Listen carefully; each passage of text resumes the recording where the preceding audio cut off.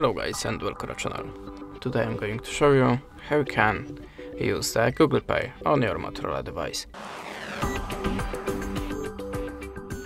So at the start open the Play Store, then look for the Google Pay. Just type it in the search bar and click OK. And now check that you have a Google Wallet. If you not, just install it. If you have, open it of course. Now tap on the Add a Card.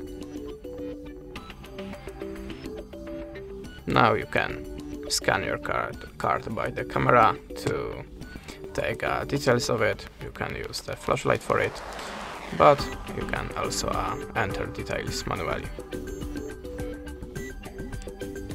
And now just complete the form,